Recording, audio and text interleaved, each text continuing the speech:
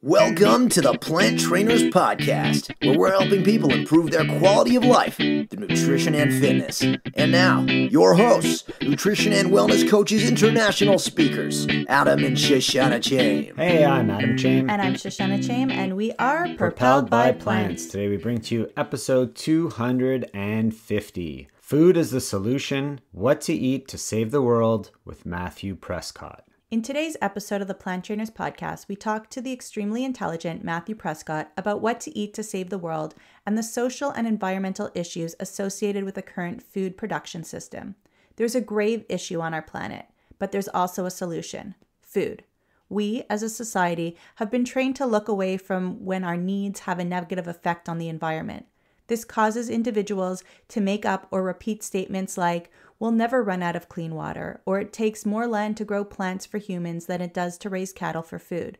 So today we get to the bottom of these myths, allowing humans to have more intelligent and fact-driven conversations about the state of our planet and the food on our plate. Our hope is that it will allow the masses to make more informed decisions about what's going on the end of their forks, knowing the impact it's having on local and global levels as well. Please press pause and share this podcast on social media right now, as this issue does not only affect you, but your children and grandchildren. Matthew Prescott is the author of Food is the Solution, What to Eat to Save the World. He's an advisor to the Good Food Institute, Senior Director of Food and Agriculture for the Humane Society of the United States, and a leading figure in the global movement to reform how we farm and eat. A sought-after speaker and thought leader, Matthew has spent over a decade and a half sharing his ideas with Ivy League universities, Fortune 500 companies, consumers, and more. His work has helped lead to sweeping changes in the supply chains of hundreds of major food companies,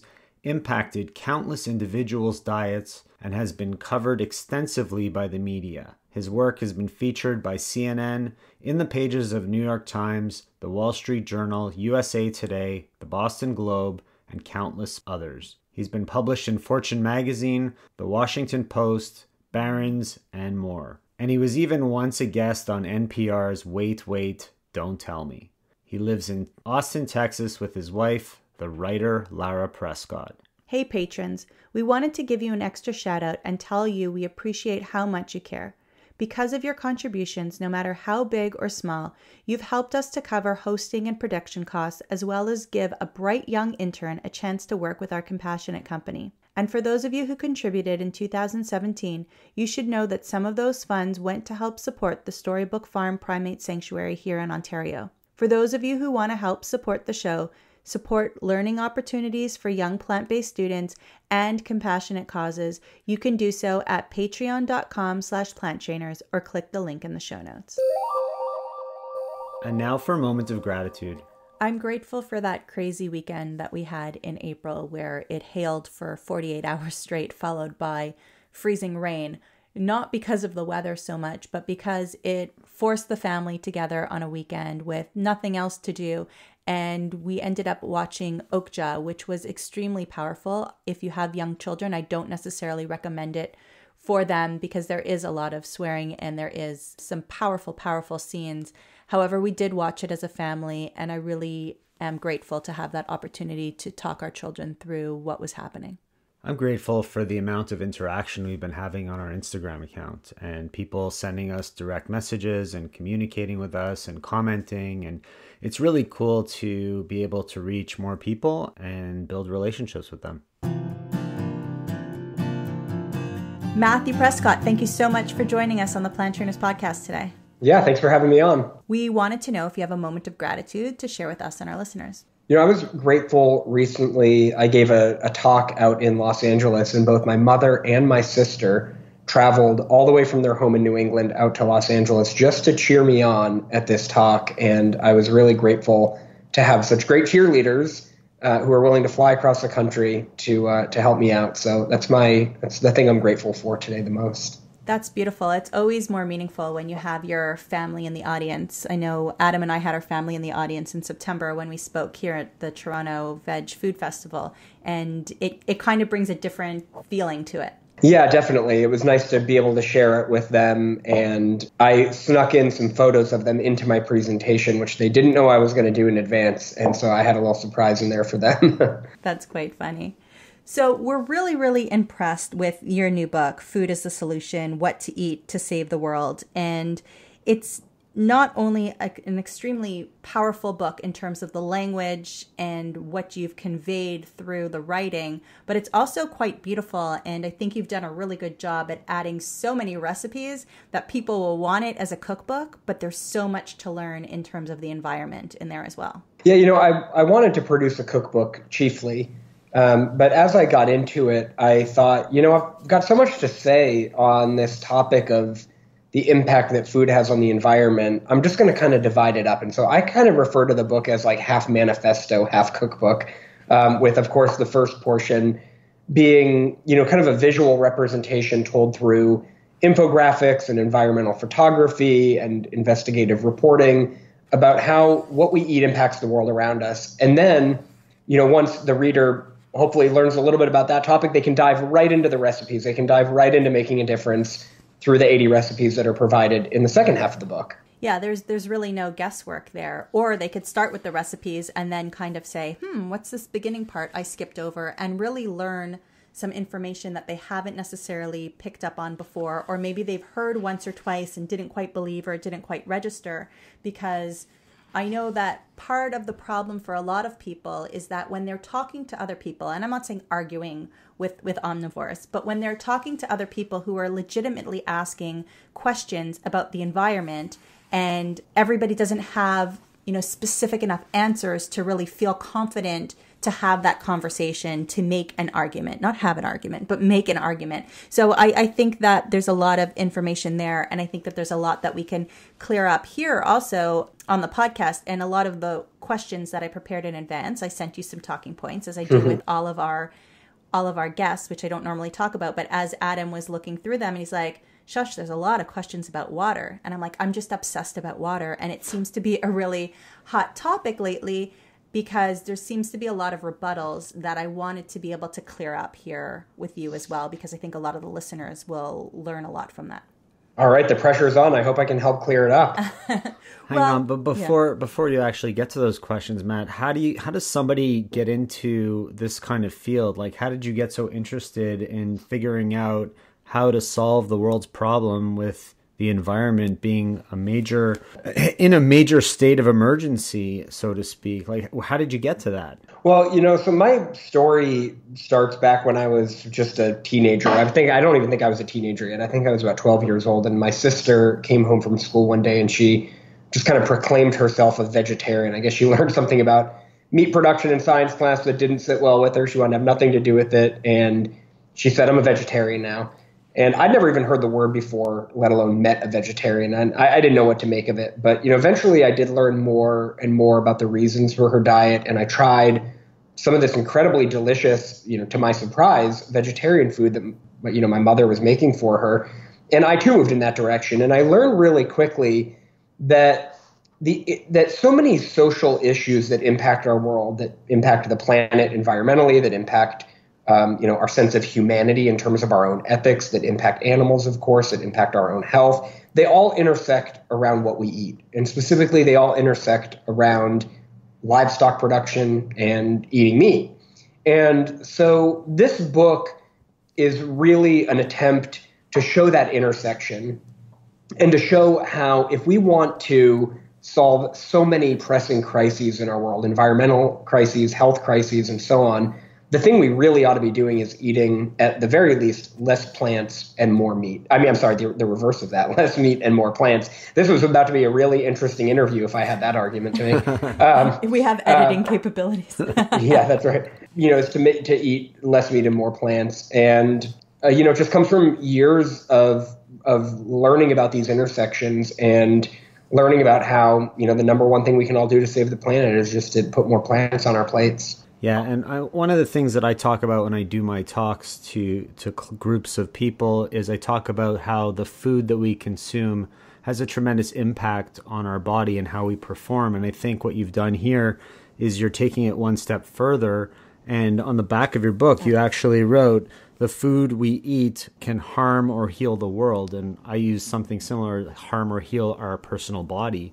But you've taken it one step further, and you're talking about how it's making an impact on our planet, which is very powerful. And that's, I guess, what we're going to get into during this talk. I think it's very cyclical also, right? Because if we're harming the environment, we're harming our world, it's in fact harming our bodies as well.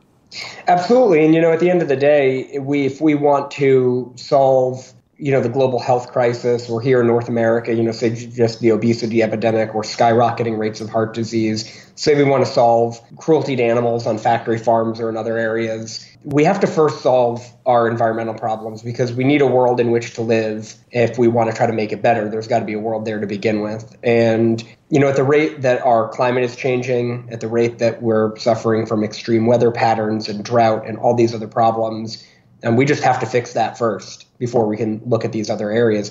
It just so happens that by addressing it through diet and through a plant-based diet, we can actually address all the areas simultaneously. So it's a win-win for everybody. So I think what people need to hear is how the water is really being affected, because I know that there has been fear before of running out of water in the world. And then there's been, well, we have so much water that it could never go away, right? North Pole, South Pole, what have you, or it's filled with water and, icebergs and all of that. Well, the icebergs are melting, but the water will never go away. And then I've also heard that if water is being evaporated into the sky, it will return and it will fall again. So we will never actually run out of water, but will we run out of clean water? Will we run out of water that is actually sustainable for us, or that will help us sustain? So what do you have to say about that? Yeah, 70% of the Earth's surface is water. And so I know it's easy to think, oh, we've got plenty of that stuff to go around. But we are running out of fresh water. Globally, the demand for fresh water is projected to increase by 55% just before 2050. And much of that demand is driven by agriculture, which accounts for 70% of all freshwater use on the planet.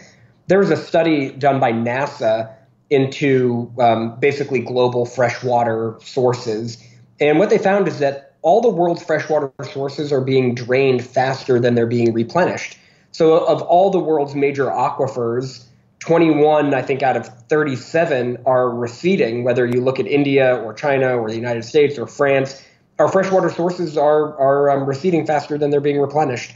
And so we've absolutely got to start conserving water. We've got a growing population. And the way that we're using it now is just so irresponsible. It takes 53 gallons of water to produce one single egg. A pound of pork, I think, is 500 gallons. Cheese is 50 gallons of water. We're funneling all of these resources. We're growing all of these crops and funneling them through animals to get to protein, rather than just using the protein that's already in plants, which would be much more resource efficient. And as our population grows, as then our water continues depleting, we've got to find more responsible ways of using what we have and doing more with less, which brings us back to plant-based foods. That's just definitely the solution to solving the problem. So that's water usage. Then you talk about water quality, and all the runoff from factory farms is destroying rivers and tributaries and other sources of water. People who live near these places report that when they turn on their faucets, they get animal feces coming out of their bathtubs and their kitchen sinks. It's a major problem, and plant-based foods are definitely the solution to that problem. Yeah, I love the stories that you tell in the book, because you talk about these individuals, not just as the masses, but actual individual people with their own stories who are going through these problems. And what about the idea of, well, we have water cleaning facilities that clean the water. So if we're taking a shower that's 10 minutes instead of 5 minutes, that's okay. The city will just clean it for us. Yeah, sure. That's definitely true. But, there's so much resources that go into all aspects. There's everything that we do has an impact. There's resources that go into everything we do, whether it's growing crops or raising animals or treating water. And there's so much resources that go into everything we do. And part of my goal with this book is to show that if we want to conserve resources, say all the energy it takes to run water treatment facilities, we want to conserve land, the land that those facilities sit on. We want to conserve land, agricultural land. The best thing that we can do is to shift toward a plant-based diet, because all around it's just so much less resource intensive. There are people that are probably thinking, they're probably not the people listening to this show, but there are people that say, you know, I have bigger things to worry about, like myself, my personal health, and I don't have the time, the energy to think about the animals and the environment. I need to take care of me. How do you respond to those kind of people who are, I guess, selfish in some ways? But the truth is, if they're not healthy, then they're not doing anybody any good anyway. So they have to look at themselves as the priority. Yeah, I would say two things. I would say to those people, number one, the best thing you can possibly do for yourself health-wise is to eat plant-based foods. You know, our biggest killers, at least in North America, are heart disease, stroke, and cancer. And all of the scientific studies show that those are directly correlated to eating too much meat, dairy, and eggs. You know, cholesterol, for example, clogs our arteries. If it clogs our arteries to our brain, we can suffer a stroke. If it clogs our arteries to our hearts, we have a heart attack. And cholesterol only comes from animal proteins. It's only made in animals. Plant-based foods naturally have zero cholesterol. And so if you're just chiefly concerned about clearing your arteries up, preventing heart disease, preventing stroke, or preventing cancer, I say eat more plant-based foods. The other, I think, self-interested reason to eat more plant-based vegan foods is just from a taste perspective. You know, before I became vegan, I was kind of closed off culinarily speaking. You know, I was a real meat and potatoes kind of kid, and I ate the same thing, you know, pretty much day in and day out. I would always get a sausage pizza. If I got pizza, I would always get, you know, chicken parmesan if I was getting a sandwich. And I didn't really try new foods. It wasn't until I became vegan that I thought, oh, there's this whole array of really delicious foods out there that, forget the ethics behind them, they're just good foods. You know, tofu in Chinese food is wonderful by all accounts. Nutritional yeast on popcorn is incredible. Whether you're a vegan or not, you can appreciate that. And, you know, cauliflower buffalo wings are great. Again, whether you're a vegan or not. And so, just from a purely selfish standpoint, I say try some of these foods. People, you know, meat eaters out there who are self-interested, because you might just find that you discover new foods that you love. I think you also have to take the time to realize what is happening with the foods that you are eating too, and how is that affecting you. And if you want to be selfish about your own body, your own health, your own time that you're spending in doctor's offices, by supporting the pork industry, you're allowing either the blood from the animals or the stool from the animals to run into the oceans or to run into the lakes. And then that's infecting the waters, the plants, the fish. And then those fish are being harvested for your dinner plate. And then you're eating that's been sitting and saturating and marinating in other animals' extremities. Is that the right word? People don't want to hear this stuff, though. They don't want to know about this. But I think that it's selfish not to. And it's selfish not just for the whole entire world. It's selfish for you, and then it's selfish for your children and for your spouses and for your families, because people are getting sick. People are getting sick. People are getting salmonella poisoning. People are eating foods that have seriously been sitting in the animal's feces. And if you think about it, if you were out eating a sandwich or eating an apple and walking your dog, and your apple fell on the ground, even close to where your dog may have gone to the bathroom, you wouldn't just go home and rinse it off and eat it anyway. You wouldn't think of eating that. Yeah, and this is why, you know, the chicken industry, for example, pumps, you know, chicken meat full of chlorine to try to kill off some of these pathogens. It's why, you know, raw meat comes with, you know, very bold, clear cooking instructions about cooking, you know, cleaning it and then cooking it in a clean, safe environment and cooking it well enough. We shouldn't have to do that with food. We should be able to eat it, you know, raw or close to raw if we want to, without the fear of getting some kind of foodborne illness. And, you know, of course, I mean, you can get food sickness from eating vegan food as well. Spinach can have E. coli on it, you know, if it's sprayed with manure, for example, and not cleaned properly. But the incidence of foodborne illness and pathogens from meat and dairy and eggs is so remarkably high. You know, virtually 100% of chicken now has fecal contamination on it when it gets to your home. So, you know, I know a lot of people who have come to vegetarian eating or vegan eating, whether in full or in part, through food safety concerns, through thinking, you know, I don't want to eat something that has poop on it. Yeah, we don't eat poop. No. No. Insert poop emoji here. Yeah, that's right. Yeah. I love talking about poop on the podcast, but I'll move on.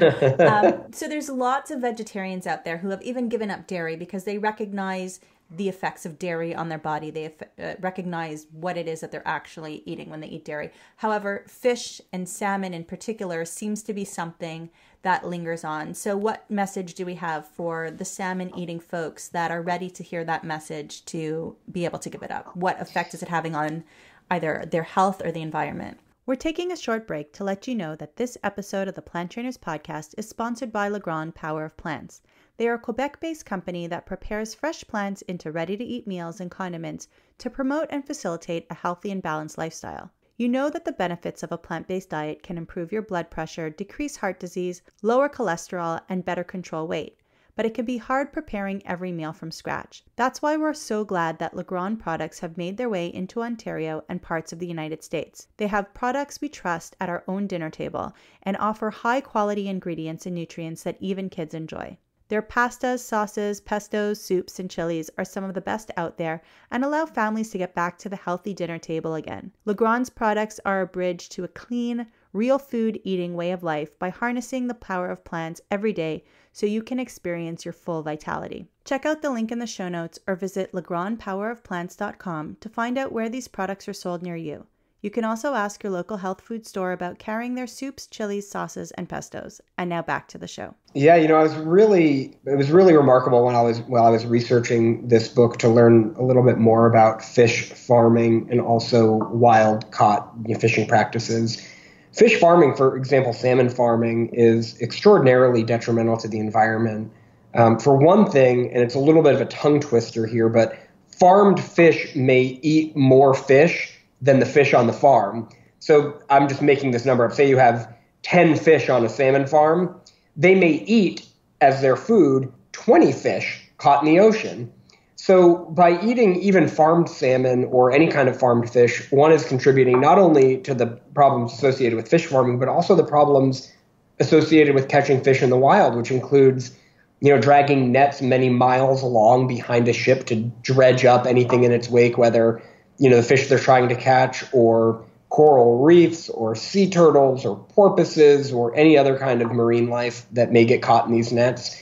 In fact, there was an undercover investigation released just this week showing in California what the fishing industry looks like, dead sharks and all kinds of other animals caught in these fishing nets. It's just really horrific to think about. Health-wise as well, health experts now realize that fish is full of cholesterol, fish is full of pathogens. There's evidence that tuna, for example, has mercury in it, that eating too much of it can lead to mercury poisoning.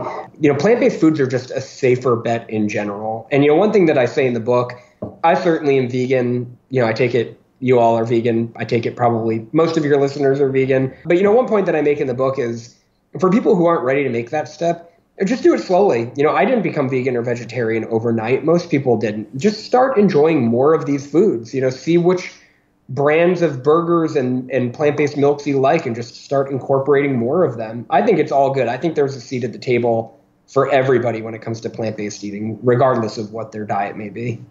I agree completely. I was in a meeting today, and what the woman told me is that she's not ready to give up fish. She's, given up all of the other animal proteins, but she just doesn't have enough other alternatives to eat to be able to give up fish at this point. And I congratulated her on that because that's where she is in her journey. That's where she needs to go. And clearly there's a plan to try to fill that gap for the fish moving forward. But look at how much she has gone through already. Look at how much she has given up already. And I think that, of course, everybody has their own journey. Everybody needs to do it in their own time. But what we need to do is still know the facts and make that decision to eat the foods or not eat the foods. And again, for the, factory farmed fish, another tongue twister, factory farmed fish, going back to that apple in the poop, these fish are living with poop all around them, right? Oh, yeah. They're living in tanks that are just filled with their own waste, swimming kind of gill to gill. We say of chickens on a chicken farm, they live wing to wing. Well, farmed fish live gill to gill, packed into these tanks. It's just filled with their waste.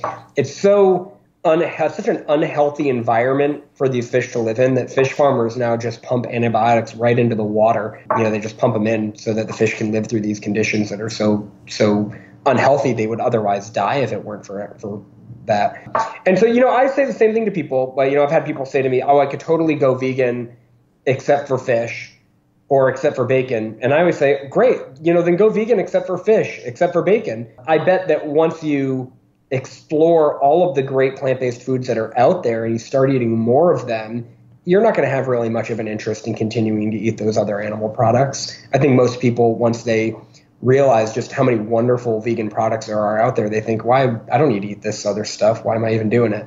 You now in America and in Canada and all across, the world, you can't turn down a street corner without going into some place that has almond milk and coconut milk and macadamia milk and veggie burgers and tofu and just so many other kinds of foods, that's right at our fingertips. I think it's a big challenge because we've been marketed to, right? We've been told that we need our protein from milk, our calcium from milk, our protein from meat. We need our omega-3 from fish. We're dealing with these big marketing companies, lots of dollars, and lots of face time that people are getting with these companies and products to try to convince them to stay eating those animal products. And for us to convince them or show them the benefits of or the different ways to get those nutrients, it's a huge challenge. And we're trying to do it one person at a time, and it's going to take a long time. But I don't think the environment and our planet has that much time to wait around for everybody to wake up. So how are we going to be able to get to more people, spread that knowledge, and I don't want to say convert people, but get people to change their lives for the better to help improve themselves and the environment? Well, one thing that I try to think a lot about the impact that we can have on individuals, other consumers, and the impact that we can have on, the food industry. And I think by far the biggest bang for the buck is moving the food industry toward a more plant-based system. And so one thing that I think, I try to do in my own life that I think, a lot of other vegans and vegetarians I know try to do is to support the products that are out there. TGI Fridays, the restaurant chain, just added a Beyond Meat burger to all their locations.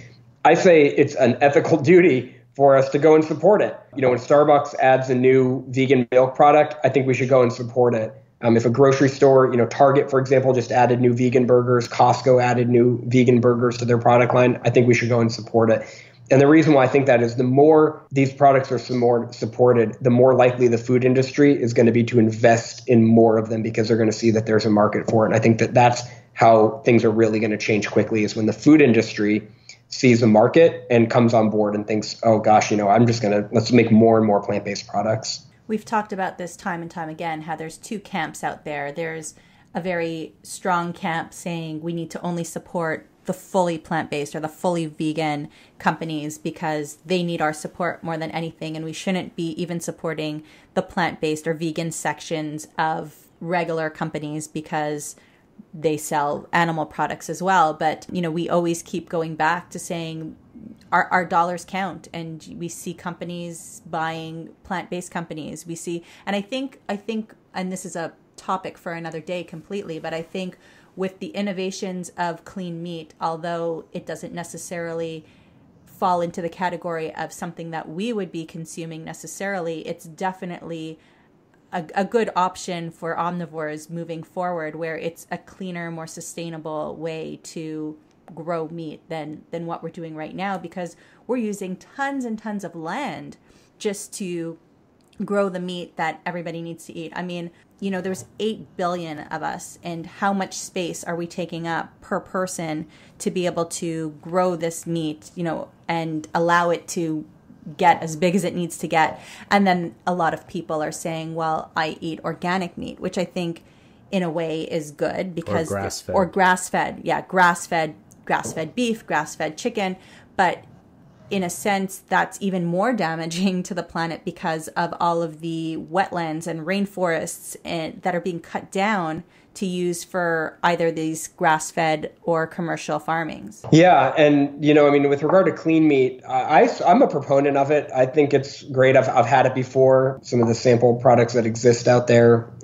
just kind of in private settings. I think I'd be the first one lining up at the grocery store to eat it. I don't find anything kind of inherent to the concept of eating tissue or muscle that is off-putting to me. What I want to avoid, and the reason why I'm vegan, is because I want to avoid, the ethical problems of eating those products. And so if there was a way to make actual flesh and tissue and muscle without farming animals, without as much of an environmental impact, potentially with better health implications, sign me up for it. At the same time, there are so many great plant-based products already out there that we can already get our hands on. I live in Austin, Texas, which is like vegan heaven. You can't throw a stone without hitting a vegan restaurant here in Austin. And so I go to them all the time. At the same time, companies that aren't vegan, that add more vegan products, we got to show them support. Ben & Jerry's started with, I think, 4 vegan ice cream products when they came out of the gate on that, 4 products made out of almond milk. And now 20% of their product line is vegan because there was so much for support for that product. Silk soy milk, anybody who buys Silk soy milk has probably to thank for that the company called Dean Foods, which is the biggest dairy company in North America. Dean Foods bought White Wave, which produces Silk, and thrust them into the stratosphere through their distribution channels. That's when Silk, started getting, distributed by every grocery company on the planet after this dairy company bought them. And, I think that's the type of progress that I love to see, is a dairy company seeing how much profit there can be had by selling vegan food. That's the way forward to me. Yeah, I think there's profit in the amount of people that are buying it, but I think there's also profit in what it takes for them to be able to create. And it's more cost efficient for them to create their product as well. They don't need to have 3 football fields per person per year to be able to, grow their meat and milk their cows. They can just do it in a lab or do it in a facility, right? Yeah. And in fact, Greg Engels, the former CEO of Dean Foods, again, this is the CEO of one of the biggest dairy companies on the planet, with regard to Silk soy milk, after they bought them, he said that plants will always be a more efficient way to make milk than animals, because the cow, he said, is an inefficient converter of grain into milk, or grain into meat, if you will. And so, when you've got the CEO of a major dairy company saying plants are more efficient than animals in terms of getting milk into your glass, that's a pretty big step forward. We're growing the plants for the animals to eat the animals. We could totally wipe out the middleman. Well, exactly. Not wipe them out completely, but in the process of creating food, wipe it out. Yeah. Yeah, we could cut out the middleman, and we do it all the time. Industries cut out middlemen all the time to bring better products to us. How many of us get up and drive to a video rental store when we want to watch a movie at home anymore? How many of us get up and drive to a CD store to buy a new CD if we want to listen to, a new album that's hit the shelves? We cut out middlemen all the time, and the same is true with food. Another thing that I hear quite often from omnivores is that it would take more land to grow enough produce for everybody than it would to create the meat for everybody. Do you have any ideas or stats on that? Yeah, I think it's a ludicrous argument, frankly. It takes 20 pounds of 16 to 20 pounds of plants, of produce, to produce 1 pound of meat. So, I think what people who make that argument are failing to remember is that cows and other farm animals live off of plant matter. They don't just exist in the world and not eat. And so if one is concerned about the amount of land it takes to grow plants, by all means, they should adopt a vegan diet, because it takes more land to grow all the plants that we feed to animals than it would just to grow plants to eat directly. How many pounds of plants do you assume we eat? Well, it's a 1-to-1 ratio. So if I eat a pound of broccoli, it's just a pound of broccoli that's gone to produce it. If I eat a pound of meat, it's 20 pounds of plants plus the animal. Right. Got it. Good stuff here. It's mind-blowing stuff. Yeah, and I think more people are realizing this, which is why we've just seen vegan eating taking off in recent years. It used to be that, products like veggie burgers were really just for vegetarians. And now we see even meat eaters, really enjoying this stuff. We see more and more people going vegetarian, going vegan, trying meatless Mondays, eating smaller portions of meat, whatever it is, we just see so many people, I think, realizing that the way we're doing it now with the food supply chain and focusing so much on meat just isn't working. We got to find a better way. And then there is a better way. In the book, you talked about your 3 R's. And when I think of 3 R's, I think about the kids' song where it's dancing. It's talking about reduce, reuse, recycle. But your 3 R's were a little bit different. And I wanted to know if you could maybe talk to them. Your 3 R's were reduce, replace, refine. So maybe you can explain that. So, the concept of the 3 R's is something that a lot of people are doing, which is reducing the amount of meat and other animal products in their diet, replacing those products with plant-based foods, and then refining for those people who do continue eating animal products, at the very least, refining what they eat to avoid factory farm practices. And so that's where you see people, who, if they're actually practicing what they say they're practicing, who are vegan other than, I'm making this up, but like eggs from their neighbor's chickens or, eggs from some farmer in their town who they know, refining those products to be sure that where the products are coming from are, aligned with them ethically. From my opinion, I choose to just eat a vegan diet straight up because, I love the food. I think it's healthier. I think it's more ethically consistent with where I want to be personally. But for people who are, set on keeping some animal products in their diet, I think it's a good plan for them to try to do. What about the people who are very careful about the animals in which they're eating from? So, for example, keeping a coop of chickens in their own backyard so that they know where their eggs are coming from. They don't know what they're being fed. What are the environmental or health problems that could occur just by having those in the more urban areas? Well, unless you're talking about doing it at a large scale, there probably aren't environmental problems. The health problems are still the same. You may have, less food safety concerns. But, an egg is an egg is an egg is an egg in terms of cholesterol and fat content and calories and all of the nutrition content. But for me, I've thought about, what would I do if I had chickens, just as kind of like an ethical riddle, I guess, to solve in my own brain, or just a hypothetical. I still land on eating a vegan diet because even if I had chickens in my backyard, I think the better thing to do with the eggs than to eat them would be to give them to neighbors who are buying eggs from the grocery store, and therefore reduce the number of animals in the factory farm system. So if I ever decide to adopt a chicken and you're my neighbor, you can count on getting those eggs. Maybe we should buy a house. No, we won't eat them anyway, but that's all right. We wouldn't eat the eggs, but yeah, that's very nice of you. Thank you. So what actionable tips do you have today for anybody who might already be plant-based or pretty vegetarian or maybe not at all, for starting to make an impact in the environment? Because I think a lot of people think, I can't make a difference myself, but it's not true. They can. So where should they start? Yeah, if you're already vegan, you're already vegetarian, you've got a leg up. You're already making a huge impact. I would say the biggest impact that you can make from there is to influence other people. And, for me, I've just found in my own experience in my own life with my own, friends and family and neighbors and colleagues, the best way to do that is just to serve as a positive example. Bring delicious food to potlucks, share recipes with people, share books with people, share documentaries. There's so many, great books and documentaries out there that you can either buy as a gift for somebody or recommend on Netflix. And, I think that that's probably the number one thing that we can do, aside from supporting companies that add vegan options to their menus or to their product lines. I think that's the best step we can take. And if you had a message for the masses, what would that be? What would you want to get out there to people? Well, the message that I would want to get out to the masses, which hopefully I'm going to be able to do through my book, is that food really is the solution, that what we eat can harm or heal the world, and that by choosing certain types of foods, namely plant-based foods, we can have a really big impact. Our world is getting bigger by the minute. Our population is growing. Our resources are shrinking. And if there's one thing that we could choose to do to try to make the world a better place, it's to eat more plants and less meat. I wanted to ask you that if we didn't change anything and we continued status quo, people just kept eating the way they are and the planet kept going as it's going, what does the future of this planet look like, and how much trouble are we in, and how soon is that trouble going to be showing up?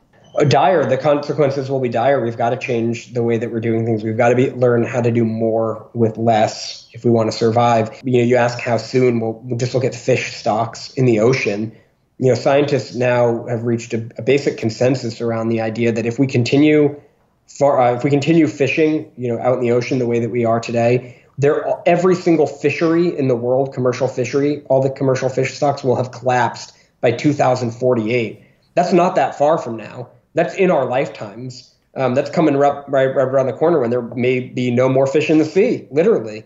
And so we've got to start making changes. We've got to start really, I think, eating in a way that ensures the future survival of all species on this planet in a healthy way. Yeah, and I think we're also feeling the impact of climate change already. I mean, it's almost that we're into May soon, and it's still winter here, which is ridiculous. And the planet's in a lot of trouble, and this book really sheds a good light on a lot of important issues. And once again, Matthew Prescott's book is called Food is the Solution, What to Eat to Save the World, and it has over 80 recipes for a greener planet and a healthier you. And of course, we're going to link to it in our show notes at planttrainers.com. And Matt, is there anywhere that people can go to reach out to you if they wanted to connect with you? Yeah, my website is foodisthesolutionbook.com. You can also go to matthewprescott.com. You can find me on Facebook or Twitter or wherever else on the internet you might be looking. I'm probably there. And yeah, I'd love to hear from people. So by all means, friend me on Facebook, friend me on Instagram, send me a message.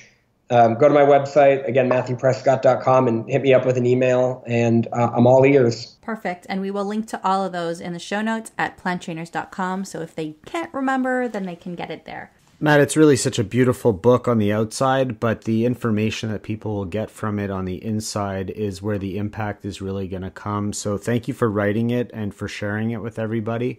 Your knowledge is spectacular. It's unbelievable. So we just wanted to thank you so much for coming on the show today.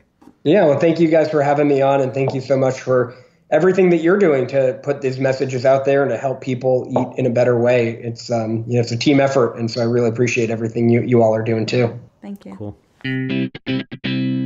Thank you so much for listening to this edition of the Plant Trainers Podcast. Don't forget to subscribe on iTunes, Stitcher, Google Play, or any other podcast listening platforms. We appreciate the feedback we receive from you. Every time we get a 5-star rating or review on iTunes from one of our fans, it ensures other people will find us too. Thanks to our patrons. To become a patron, visit www.patreon.com/planttrainers. Even supporting us with $1 really makes a difference. Connect and follow us on Instagram and Twitter at Plant Trainers. Like Plant Trainers on Facebook, join our newsletter, and check out our website at www.planttrainers.com for awesome plant-based recipes and a list of our services.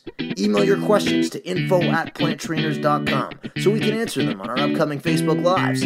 We hope we've inspired you today. Join us again next time, and have a healthy day.